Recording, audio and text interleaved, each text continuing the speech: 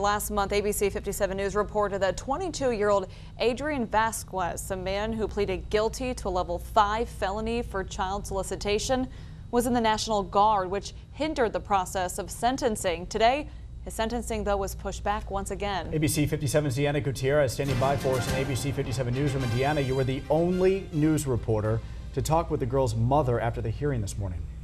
That's right, Brian, and that was definitely a tough conversation to have with the family. Now, in the last hour, we reported that the National Guard has responded and condemns Vasquez's behavior. But today, the mom in tears tells me she just doesn't understand how this sentencing is being pushed back yet again.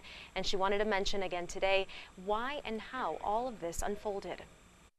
He's constantly trying to manipulate the system for his clients, so he's already pled guilty. All we have to do is go through sentencing, and now he wants to get a JAG attorney. The mother of the victim, who wished to remain anonymous, attended Adrian Vasquez's hearing this morning. She says Judge Elizabeth Hurley was forced to delay the sentencing in order to avoid an appeal by the suspect later down the road.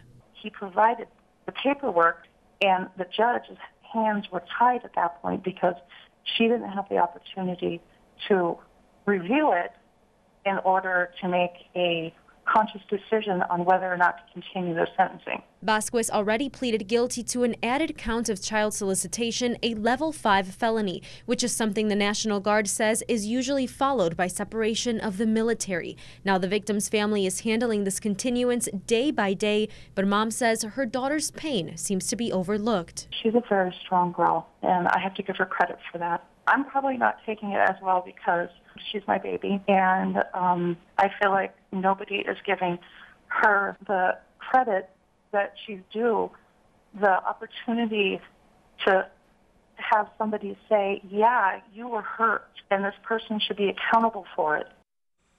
Now, according to that mother, Vasquez had 30 days to prove that he didn't know that taking that plea would affect his participation in the military. So this added time for her is just frustrating, to say the least. I'm live in the newsroom. Deanna Gutierrez, ABC 57 News.